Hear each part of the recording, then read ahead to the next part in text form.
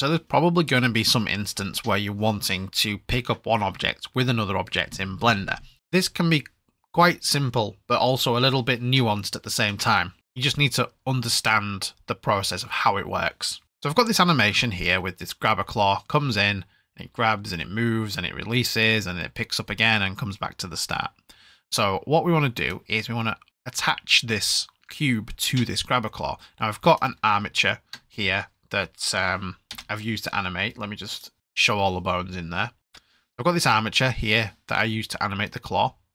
Pretty simple, nothing fancy.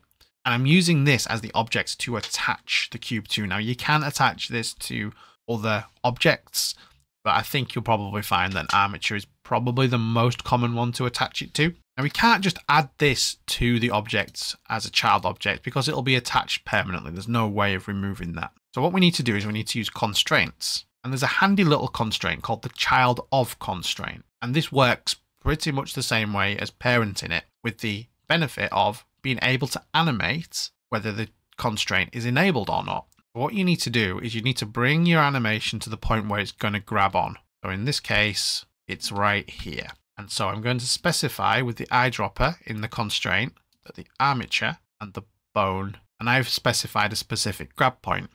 But when we put this bone in, it moves, and that's kind of frustrating, but there's a really simple fix. We just need to click this set inverse option and it'll ping it back to the position it needs to be. And now when we move the animation, it moves alongside it. But of course we want this to be controlled by the grabber and not move when it doesn't need to be moving. So what we'll do is we'll come back to the beginning of the animation and we'll turn the child of constraint off. And then we'll animate that, and then we'll move to frame 48 and we can animate that on. And so now we go through there, it picks it up and it moves it to the destination location. So then we can turn this off and animate that. But oh, it jumps back to the start position. And that's because the object hasn't actually moved. It looks like it's moved because of the constraint, but when the constraint's off, it still returns back to its original position because we haven't moved it. The way that we need to have this in a different position is we need to animate it to a different position. So this needs to physically move. So at the beginning, we can add in a keyframe. So I can press K and location. And what I'm going to do is I'm just going to select all my keyframes, press T, and I'm just going to change this to constant because that'll help it avoid sliding around the scene. Now, if we come across to the end of the animation, when it pings back, what we can do is we can just temporarily, now bear in mind this has been animated, so this won't stay permanent. We can just click on the eyeball, it'll move to where it needs to be, and then we can press Ctrl A and apply visual transform. And then we can press I to insert those keyframes. And now it picks it up, it puts it down, and then it lets go, which is great. So let's pick it up again. This is where you might face some problems. So when we get to the point where we want to be grabbing the object again, if we follow what we've done previously, turn on the child of and animate it. But for some reason, the cube has moved out of the way and we don't want that. So how do we put it back to where it needs to be? So this is what's happening in the background.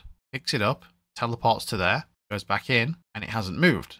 So why is it when we enable this, does it jump to the side? It's something to do with this bit at the beginning where we had to click the set inverse button.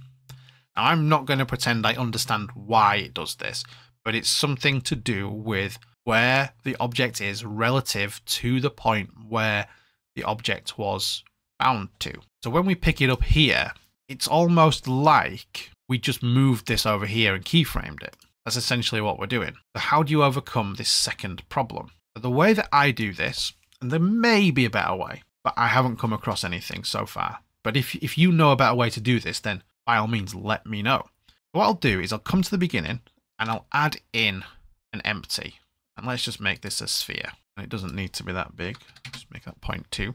And I'm just going to call that cube ref. Now, it may be worth, this is not going to be applicable in all scenarios, but if you take a constraint of copy transforms, just simply target your object and then apply that. And that'll make sure that this will completely match this. In this example, we don't need to do that. but I'm just showing you it in case your object is in some obscure location, just like this, because that will affect things in the future. So the next thing we do is we need to add in a copy transforms constraint on the cube. I like to put that at the top. I don't know if it makes any difference, but that's just what I always do. And we're going to eyedrop this cube ref empty. And then I'm going to take this child of constraint eyeball. I'm going to right click on it. And we're going to do copy as new driver. And then over the eyeball where the copy transforms, we're going to do paste driver. And so now when this is on, and when this is off, this is off. See the eyeball, the way it changes on both of them? And that just completely fixes the problem, because what we're doing is each time we need the child of constraint to be active, we may have animated this cube to a different location in the scene, but every time we animate the child of to be on, the copy transforms moves this cube back to the location that we originally had it at. And so the offset between the cube and the bone that we parented it to will always remain constant. So now you could probably just put this into a collection. We'll maybe just say hidden. We don't need to worry about that. So as long as we have that reference in the scene, we can pick this up and put it down as many times as we like without any problems, just as long as you remember to keyframe each new location of the cube. If you have found this useful, then give me a thumbs up. Leave me a comment if there's any thoughts that you've got, and hit that subscribe if you want more Blender content.